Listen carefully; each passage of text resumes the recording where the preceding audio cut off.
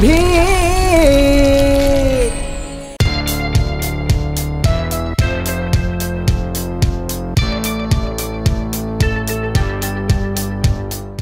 रिसा कि अहिले मारिदिन्छु अनि बाँदरले कुराउनी जोख्या जस्तो काम गर्नु हुँदैन क्या।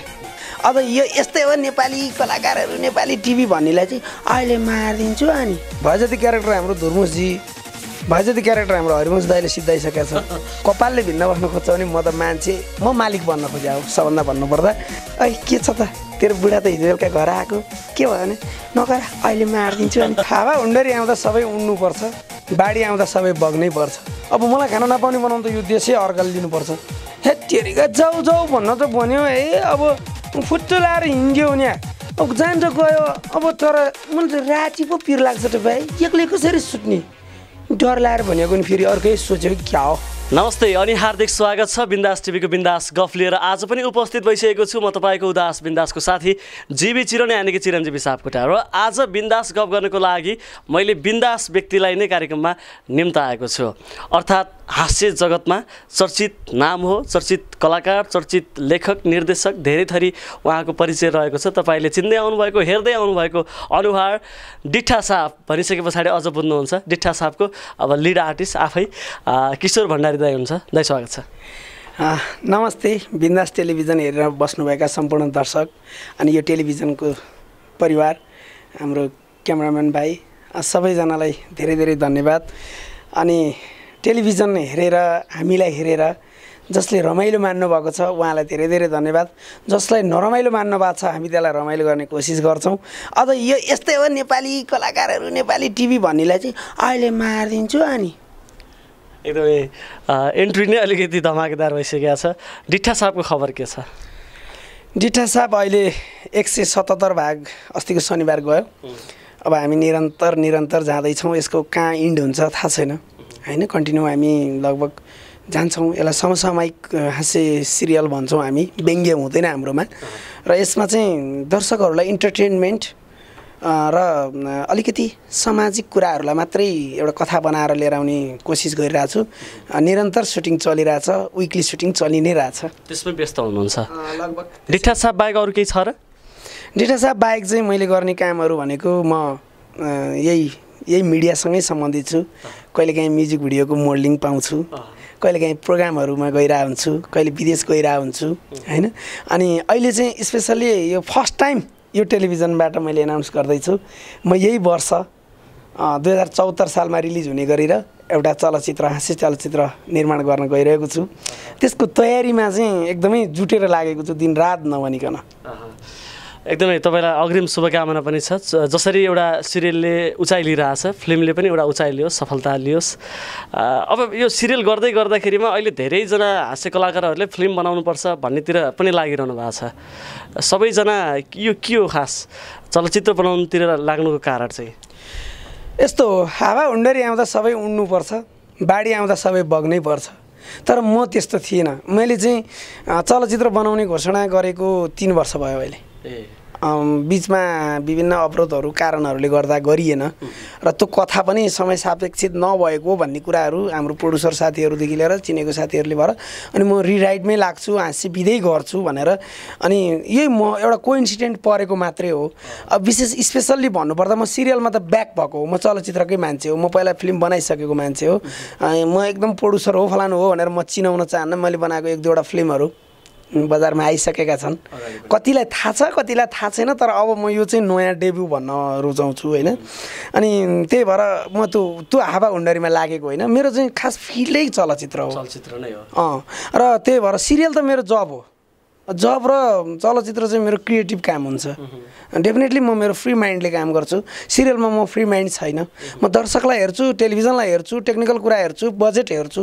तर त्यसमा मैले बजेट पुगेपछि मात्रै सुरु गर्छु। अनि चाहिँ त्यो चाहिँ मेरो वास्तविक मेरो काम देखिने कुरा चाहिँ म हास्य विधालाई कसरी प्रस्तुत गर्छु भन्ने कुराहरूदेखि लिएर स्क्रिप्टिङदेखि लिएर खिचाइदेखि लिएर सबै चिज चाहिँ अब बल्ल मेरो चलचित्रमा देख्न पाइन्छ, जसमा चाहिँ पूर्ण रूपमा प्रोड्युसर डाइरेक्टरै स्क्रिप्ट राइटर अहिले स्क्रिप्ट नै लेखिरहेको छु यसमा मलाई साथ दिने धेरै साथीहरू हुनुहुन्छ उहाँहरूको चाहिँ अब एकजनी भनौँला अहिलेलाई चाहिँ म त्यो छक्का पन्जा हिट भयो फलानु कमेडी फिल्म हिट भयो भनेर अनि उसले गर्न लाग्यो भनेर गर्न लाग्यो होइन यो मेरो प्रोजेक्ट हो 3 वर्ष अगाडि स्क्रिप्ट तयार भइकन प्रोड्युसर सब रेडी भएको थियौँ अनि त्यो बेलामा लगातार नेपाली फिल्म फ्लप अनि भूकम्पको कारणले हामी रोकिएका थियौँ अब चाहिँ होइन अब गर्नुपर्छ होइन अब यो मौका नै हो छक्का पन्जाले हामीलाई झन् बाटो खुलाइदिएको छ होइन किन हाम्रो त्यही फ्लेभर थियो भने त्यसैमा आउन पाइयो ठिक छ हामी त्यही फ्लेभर त्यही नै हो माहौल त्यही छ दर्शकलाई कुन मनपर्छ भन्ने थाहा भयो हामीलाई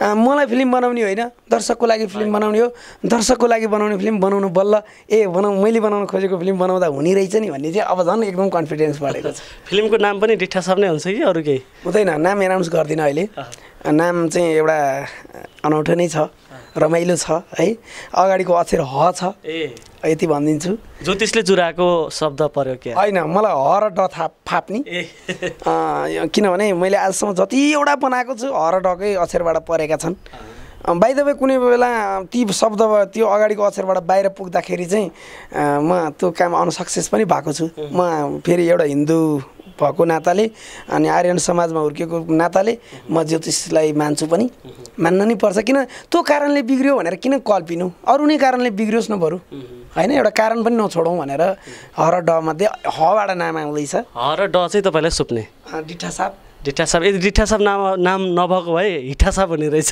होइन हर्के हल्दार बनाइसकेको थिएँ त मैले मेरै हो त्यो सिरियल हबाट हो हर्के हल्दारको मै हो राइटर मै हो प्रोड्युसर त्यो बेलामा नि भने ह फापेको होइन त अहिलेसम्म चलिरहेछ तर फाप्दै गर्दाखेरि किन फेरि छुट्टै सिरियल निर्माण गर्नुभयो यस्तो हुन्छ हाम्रो कपाल त बढ्दै जाँदा हाँगा पलाउँछ होइन अब एउटै ज्वरोमा बसेर जब कपालले भिन्न बस्न खोज्छ भने म त मान्छे म मालिक बन्न खोजेँ अब सबभन्दा भन्नुपर्दा मलाई तिलदेखि मैले गर्न नपाएको त्यो ठाउँ भएर मैले अझ राम्रो गर्छु भनेर यता आएको नेतृत्वमा गर्न खोज्नु त्यो कारणले गर्दा अहिले मैले भनौँ न हर्के हल्दार जस्तो डिठा साब छैन डिठा साब जस्तो हर्के हल्दार छैन होइन डिठा साब जस्तो बनाउने मेरो सोच थियो बनाएको छु त्यही भएर नै हो र सँगसँगै म्युजिक भिडियोहरूमा पनि हामी देख्न पाउँछौँ म्युजिक भिडियोमा अब मोडल त होइन प्रायः बुवा अलि एजेड अलि वयस्क खालको रोलमा हामी देखिरहेको हुन्छौँ त्यो चाहिँ पहिलाको भिडियोहरू हाम्रो प्रसन्न अनि सुरज सिंह ठकुरीज्यू यिनीहरूले चाहिँ मलाई जहिले पनि बुवाको रोलमा खेलाउनुहुन्छ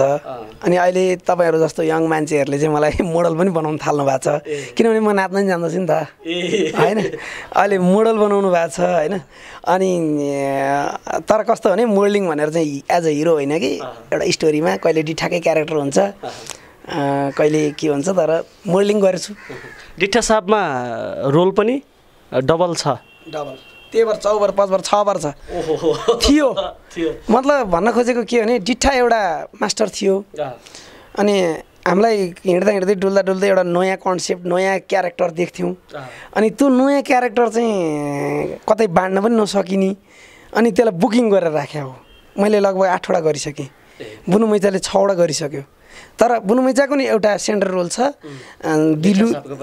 डिठा साबको नि सेन्ट्रल रोल छ हामी चाहिँ प्रायः चाहिँ एउटा क्यारेक्टर जन्मिँदाखेरि गर्ने गरेको छ नयाँलाई किन दिनुहोस् भनेर ब्लेम आउँछ नयाँले मैले अडिसन लिएर नयाँलाई दिउँ न त भन्दा उहाँहरूले जजमेन्ट दिनु भएन मलाई मजा आएन अनि त्यो बुकिङ गर्नु थियो मेरो सिरियलको क्यारेक्टर भनेर मैले बुकिङ गरेको मात्रै डिठा साब हेर्दै गर्दाखेरिमा पनि हामीले त्यहीमा केही अलि नयाँ खालको रस प्रेजेन्टेसन गर्ने कुराहरू पात्रहरूको कुरामा पनि केही अलि एक्स्ट्रा खालको छ यो कसरी बन्यो डिठा साब नै बनाउनुपर्छ नाम त्यही राख्नुपर्छ कसरी भयो यो परिकल्पना चाहिँ सुरुमा जब म हर्के हल्दारबाट मेरो साथीहरूसित नराम्रो भएर निस्केँ मैले छोडेको हो मलाई निकालिएको होइन मलाई आत्मसन्तुष्टि नभएपछि म कामै गर्दिनँ छोडिदिन्छु म है हर्के हल्दारबाट छोड्ने बित्तिकै एउटा काम त गर्नु पऱ्यो डिठा साब गर्ने भन्ने एउटा सिरियल गर्ने भन्ने कुरा भयो मलाई कान्तिपुर टेलिभिजन जहिले पनि वेलकम गरिराखेको थियो अब म जाँदा फेरि हर्के हल्दार जस्तै लिएर जान त मिलेन र चलिरहेको सिरियल जस्तो लान पनि मिलेन त्यो अवस्थामा मैले के गर्ने भनेर सोच्दै लगभग 6 महिना हामीले क्याम्पिङ गऱ्यौँ हाम्रो आफ्नो साथीभाइ बसेर म गर्दा मलाई एउटा चाहिँ के फुर्यो भने 10 to 5 भन्ने टाइटल फुरेको थियो क्या 10 बजेदेखि 5 बजेसम्म मान्छेको हरेकको जिन्दगी त्यही छ भन्ने एउटा कन्सेप्टमा हामीले तयार गऱ्यौँ। त्यसमा चाहिँ क्यारेक्टर कस्तो बनाउने भने यो डिठा जस्तो बनायौँ। मेरो नाम मिठाराम थियो, अहिले पनि मिठारामै छ। अनि टाइटल चाहिँ भएन भन्ने कुराहरू हाम्रो भूषण सरहरू लगायत सबैले भनेपछि अब मलाई टफ नाम राख्छु, अब म कमेडी राख्दिनँ भनेर अनि मैले डबाट नाम फाप्ने हर्केलदार बनाइहाल्यो, ड फाप्छ भनेर। अनि खोज्दै जाँदाखेरि डिठा साप चाहिँ कसरी जुर्यो भने मेरो हजुरआमा अहिले बित्नुभयो होइन, उहाँले चाहिँ मलाई म प्यान्ट स्यान्ट लगाएर घरको धान काट्ने दिन, रोपाइँ गर्ने दिन, घरको काम हुने दिन लुगा लगाएर टक्क जुत्ता लाएर टडक टडक परेर हिँड्दाखेरि डिठा बनेर कता नि धान काट्नलाई देखिनस् भन्नुहुन्थ्यो क्या हजुरआमाले। अनि मलाई त्यो मेमोरीमा थियो अनि मैले त्यही टाइटल राखेँ। मेरो दिगोमत मेरो हजुरआमालाई पनि सायद माथिबाट गरेछ केटाले भन्नुहुन्छ होला है। त्यो चाहिँ एकदम झलक्क आएको टाइटल हो, सोचेकै होइन। केरानी केरानी केरानी भनेर सोच्दा सोच्दै हजुरआमालाई याद आउने बित्तिकै त्यो टाइटल आएको। त्यसरी आयो र अहिले डिठा साप। र अनि अर्को सोच पनि मलाई योसँग एग्री के थिएँ भने शब्द हराएको हो क्या। डिठा भनेको पुरानो शब्द हरायो, त्यो पेसा हो। अहिलेको हिसाबले भन्नुपर्दा खरदार सरको एउटा पेसा हो, अड्डा अदालतमा चल्थ्यो। र अनि त्यो बेलामा पहिला भनौँ पञ्चायतको अलिक पुरानो बेला र राणाकालकै बेलामा पनि स्थानीय सरकार चलाउने एउटा सानो पोस्ट हो, त्यसलाई हराउन दिनु हुँदैन, हाम्रो नेपाली टिपिकल शब्द हो भनेर त्यो पनि जाँगर चलेको हो। त्यही भएर त्यसरी जुर्यो। क्यारेक्टरको विषयमा चाहिँ जुन अहिले मारिदिन्छुदेखि लिएर अरूहरू पनि छन्, अहिले चर्चामा अहिले मारिदिन्छु भन्ने पनि छ, यो चाहिँ कसरी बन्यो? एकदमै भयङ्करै छ यसको चाहिँ। एउटा क्यारेक्टर बनाउनु पऱ्यो नयाँ एक्स्ट्रा होइन। जस्तै भएजति क्यारेक्टर हाम्रो धुर्मुसजी, भएजति क्यारेक्टर हाम्रो हरिवंश दाइले सिद्धाइसकेको छ, हामीले गरिहालौँ भने पनि कपी हुने, कपी नभएको के गर्ने त भनेर सोच्दै सोच्दै सोच्दै धेरै सोच्यौँ। सोच्दाखेरि एक दिन म बाटोमा हिँड्दै थिएँ, मेरो एउटा रिलेटिभ पर्ने नै छन् है, उनलाई चाहिँ भेट भयो। गफ गर्दा उनी यस्तै गरी बोल्ने, मेरो दिमागमा थिएन, तर क्यारेक्टर वाइज दिमाग थिएन। अनि त्यो दिन म तनावमा थिएँ, अब मेरो सुटिङ आउन लागिसक्यो, क्यारेक्टर बनेन, हे भगवान् लेखिसकेँ स्क्रिप्ट भन्दाखेरि त्यसले चाहिँ होइन है किशोर दुईचोटि बसेर कुरा गर्न नि नआउने, कति बिजी भएको त, टेलिफिल्म पनि बन्द भइसकेछ यसरी भन्यो होइन। अनि हेर्न झ्याउ ल, अनि म गएँ होइन क्या पक्न दुईवटा कुरा गरौँ भन्यो। अनि मलाई फेरि कुरा गर्न मन लाग्यो, मेरो दिमागमा ओ यो क्यारेक्टर गरौँ भन्ने मलाई भयो। दुई चारचोटि कुरा गरेँ अनि घर गएँ, ऐनामा हेरेँ, प्र्याक्टिस गरेँ, अनि ड्रेसको बारेमा सोचेँ। अनि त्यसलाई चाहिँ अहिले मारिदिन्छु थिएको चाहिँ कसरी बन्यो भने त्यो क्यारेक्टर लेडिज टाइपले बोल्ने भयो। जब लेडिज टाइपले बोल्ने भएपछि थिएको नि त लेडिज खोज्नु पऱ्यो नि होइन, पुलिङ्ग होइन स्त्रीलिङ्ग खोजौँ भनेर भन्दा प्रायः केटीहरू, प्रायः आमाहरू, प्रायः बुहारीहरूले चाहिँ ठट्टामा अनि अलिकति त्यस्तै उताउलो कुरा उताउलो क्या, ऐ के छ त तेरो बुढा त हिजो बेलुका घर आएको के भयो भने नगर अहिले मारिदिन्छु। अनि त्यो मेरो दिमागमा परिरहेको। अनि त्यो क्यारेक्टर पनि लगभग लेडिज टाइपको बोली भएको भएर अनि त्यो लेडिज थेगो भएको अहिले सानो बच्चादेखि सबैको मुखमा झुन्डेको छ। सुन्दा नेगेटिभ तर एकदमै पोजिटिभ थिएको, राम्रो थिएको पनि, रुचाइयो पनि, प्रतिक्रिया पनि धेरै उत्साहजनक पाउनु भयो। मलाई चाहिँ एकचोटि लगभग 1.5 वर्ष जति त मेरो सिरियलको नामै भयो अहिले मारिदिन्छु भन्ने टेलिफिल्म तपाईँको होइन भनेर सोध्थेँ।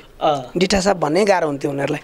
अहिले चाहिँ डिठा सापको अहिले मारिदिन्छु भन्ने पनि हुन्छ, विभिन्न थरी हुन्छ। तर रुचाइयो लगभग थिएको धेरै रुचाउने मध्येमा भोटिङ गर्ने हो भने मेरो पनि पर्छ थिएको हिट हुनुमा, टप लिस्टमै पर्छ। थिएको राम्रो भनेर चाहिँ आउने हो भने चाहिँ एकदमै राम्रो छ। र सँगसँगै यति बेला धेरै दर्शकले अब कुराकानी त सुनिरहनु भएको छ, डिठा सापको पछाडिका कुराहरू पनि हामीले धेरै उठाइसकेका छौँ। प्रस्तुति पनि सुन्न पाए हुन्थ्यो, हेर्न पाए हुन्थ्यो भन्ने लागिरहेको छ धेरैजनालाई। एउटा केही छोटो मेरो सिरियलमा चाहिँ कस्तो छ भने यो क्यारेक्टर अलिक स्लो क्यारेक्टर भएर यसलाई धेरै स्क्रिप्ट र धेरै हाइलाइट गर्न गाह्रो हुन्छ मलाई। त्यही भएर सिरियलमा पनि 1-2 सिन भन्दा जाँदैन, त्यही भएर मैले डबल रोल गर्नु परेको छ होइन। 20 मिनट आधा घन्टाको टाइममा त्यसले 2 सिन, म्याक्सिमम् टाइम 5 मिनट भन्दा मेरो सिरियलमा जाँदैन। यसको नजानी भएपछि मैले अर्को क्यारेक्टर पनि गरिरहेको छु जहिले पनि। जस्तै अहिले मैले पञ्चनारायण भन्ने नेवार क्यारेक्टर, म त नेवार क्यारेक्टरले बहुत हिट भएको एक जमानामा, अहिले पनि छु, राम्रै मान्छन्। लगभग नेपालमा रवि डङ्गोल दाइपछि नेवारीमा हिट म पनि भएँ। यो कुरालाई म हर्केलदारमै हिट भएको हो म फेरि होइन। त्योभन्दा अगाडि बाहुनु घुसामा नेवारी क्यारेक्टरमै हिट भएको हो म। एउटै मान्छेले धेरै क्यारेक्टर गर्दाखेरिमा दुःख त हुन्छ नै, पैसा चाहिँ अलिक बस्ने भयो होइन। यसरी नहेरेँ होला मैले चाहिँ, पैसा बचाएकै होइन। किनभने म नेवारी क्यारेक्टर गर्दैन थिएँ भने अर्कोलाई ल्याएर खेलाउँदैन थिएँ।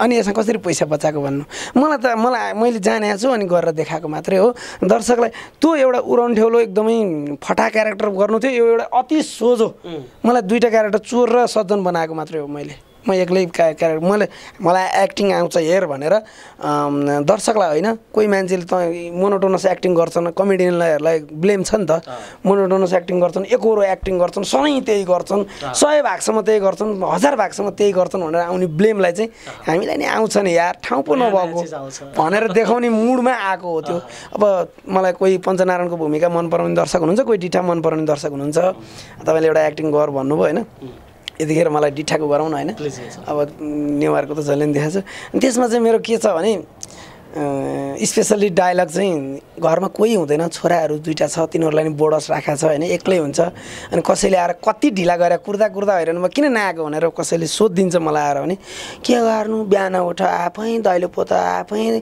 टोयलेट जाऊ आफै मुख धोऊ आफै दाँत माझा आफै चिया पकाऊ आफै चिया खाऊ आफै भात पकाऊ आफै भात खाऊ आफै लुगा लाऊ आफै अफिस जाऊ आफै भन्यो होइन अनि यो त जसले नि आफै गर्ने त यस्तो काम त भनेर ऊ झर्किन्छ नि कति रिसा कि अहिले मारिदिन्छु अनि यो टाइपको चाहिँ त्यसरी एकदमै धेरै राम्रो प्रस्तुति र अब अलिकति पछाडिकै कुरा मैले फेरि जोड्न चाहेँ यो डिठा साब बन्नुभन्दा अगाडि हर्के हल्दार भन्दा अगाडि थुप्रै सिरियलहरूमा पनि हामीले देख्न पाउँथ्यौँ चलचित्रमा पनि देख्न पायौँ यो कला क्षेत्रमा प्रवेश कसरी भयो सर्टकटमा यात्राको विषयमा कला क्षेत्रमा प्रवेश चाहिँ रहर भन्दा नि बाध्यात्मक हिसाबले स्कुलमा नाटक खेलेँ मैले बाल कलाकार भएर अहिले मेरो छोराको उमेर थियो त्यतिखेर अहिले मेरो छोरा जत्रो थियो म त्यत्रै थिएँ अलि चकचके भएर सरहरूले मलाई एउटा बाल कलाकारकै एउटा सिन दिनुभयो मैले त्यो सिन गरेँ अनि त्यसपछि लगातार स्कुलमा हुने नाटकहरू मिस गरिएन 5-6 वटा स्कुलमै गरियो अनि त्यो स्कुल पनि सकियो अनि कलेज पढुन्जेल ड्रामाको इन्ट्रेस्ट भएन कलेज सकेर मैले ब्याचलर जोइन गर्ने बेलामा चाहिँ मैले कल्चर लाइनमा सुरु गरेँ मैले एउटा श्रृङ्खला सांस्कृतिक प्रतिष्ठान भन्ने अब केही गर्नुपर्छ भनेर सुरु गरियो त्यसमा डुब्यौँ म प्रोग्राम हुन्थ्यो सबै असफल भइयो अब यो फिल्डमा केही गर्नुपर्छ भन्ने मलाई लागेपछि म मुम्बई गएँ मुम्बईमा 4 वर्ष उतै पढेँ डाइरेक्सन उतै पढेको हो मैले स्क्रिप्ट राइटिङहरू पनि उतै पढेँ मैले 4 वर्षमा धेरै पढेँ कोरियोग्राफीको सानो थोरै नलेज लिएँ मतलब यो फिल्डमा एउटा दक्ष हुनलाई चाहिने चिजहरूको पढाइ मैले वहाँ डिप्लोमा डिग्रीसम्म गरेँ होइन अनि प्राइभेट सेक्टरमै गरे पनि मैले राम्रा गुरुहरू पाएको थिएँ त्यहाँबाट फर्केर नेपाल आएपछि मैले पहिलोपटक चाहिँ अडिसन दिएको पनि र अहिलेसम्म अरूलाई अडिसन दिन परेको छैन पहिलोपटक अडिसन मैले हरिवंश दाइलाई दिएँ हरिवंश दाइले मलाई अनि रेगुलर 7 वर्ष उहाँको क्याम्पमा काम गरेँ मैले त्यहीँबाट चाहिँ मैले के हो त ह्युमरस के हो कमेडी भन्दिनँ अझ पनि ह्युमरस एक्ट भन्ने कुरो चाहिँ मैले हरिवंश दाइको कति सालमा फर्स्टचोटि अहिले 11-12 वर्ष 13-14 वर्ष भयो होला भनेपछि अब त्यति बेलै म उताबाट फर्केपछिको टाइम हो अनि स्कुलहरूमा डान्स सिकाउने र अनि हरिदाईकोमा काम गर्दै 7 वर्ष त्यहाँ बिताएपछि त्यो बिचमा मैले 52 घुसा 53 ठक्कर 22 भाग गरेँ आफैले लेखेर होइन अनि त्यो पनि सकियो अनि पछि गएपछि प्रकाश सुवेदी दाई मार्फत मैले आफै नै लेखन र निर्देशनमा अर्कै हल्दार बनाएँ जसमा विष्णु सापकोटाले मलाई साथ दिनुभएको थियो अनि पछि गएपछि उहाँहरूसितै अलिकति कुराहरू अब विभिन्न कुराहरू भए असन्तुष्टि नै होइन खास भन्नु पर्दा अहम भयो त्यो असन्तुष्टि भन्ने हामीलाई छँदै थिएन सिरियलको राम्रोपनको लागि हामी जे नि गर्थ्यौँ त्यसमा चाहिँ अहमता कस्तो भइदियो भने काम मैले गर्थेँ रेस्पोन्स अरूले लान्थ्यो मलाई चित्त दुखेको त्यति नै थियो पैसाको कुरा थिएन अनि मैले भने रेस्पोन्स पनि मलाई नि देऊ न म काम यही भनेर जिन्दगी बिताउन आए मान्छेलाई जब तिमी केही नि गर्दैनौ होइन बाँदरले कुरौनी जोख्या जस्तो काम गर्नु हुँदैन क्या म पनि यो फिल्डमा मदारी नचाउन आएको होइन नि कामै देखाउन क्रिएसन देखाउनै आएको बाँदरले कुरौनी जोख्या कथा हुन्छ नि दुई भाइको झगडा पर्दाखेरि बिचमा अर्कोले सबै कुरौनी बुताउने कथा जस्तै क्या हामी विष्णु सापकोटाको र मेरो बिचमा खेला अर्काले खेलेर अनि मैले छोड्ने मैले डेफिनेटली एकदम आनन्दले मेरो बर्थडेको दिन थियो वैशाख 19 गते आजदेखि म अर्कै हल्दारमा छैन मैले छोडेँ तिमीहरूलाई उपहार हो भनेर छोडिदिएँ त्यसैको दिनदेखि मैले अर्को त्यही वैशाख आउने कमिङ वैशाखमै मैले डिठा साब लन्च गरेको भन्न खोजेको मलाई गर्न सक्छु अर्को भन्ने पनि थियो विश्वास थियो मलाई लाग्छ म बाँचुन्जेल म सिरियल फिल्महरू चाहिँ म छोड्दिनँ दोस्रो कुरा म अरूसित आर्थिक भारमा पर्न पर्दैन म काठमाडौँकै मान्छे भएर पनि मलाई आर्थिक कुराको प्रब्लम थियो नि त मलाई गाह्रो हुन्थ्यो होला मलाई आर्थिक प्रब्लम थिएन, मसित क्रिएसन थियो भने मैले कसैको नि प्रब्लम थिएन। हुन त मलाई भने मान्छेहरूले तँलाई रोडमा ल्याइदिन्छु, तँलाई खाना नपाउने बनाइदिन्छु। अब मलाई खाना नपाउने बनाउनु त यो देशै अर्काले लिनुपर्छ होइन। अब त्यो यावत चिजहरू समय पार गरियो। आज आएर तिनीहरूको रिस र आवेगले भन्दा पनि मैले उनीहरूको इगो लिनु पनि छैन, कसैको इगो छैन। मलाई फलानु जस्तो ढिस्कानु जस्तो भनेको मलाई मन पर्दैन। म जस्तो म मेरो काम गर्छु, मेरोमा राम्रो के गर्दा राम्रो हुन्छ मलाई थाहा छ, म गर्छु। को आएर राम्रो हुन्छ, को गएर राम्रो हुन्छ, त्यो मैले मूल्याङ्कन गर्छु।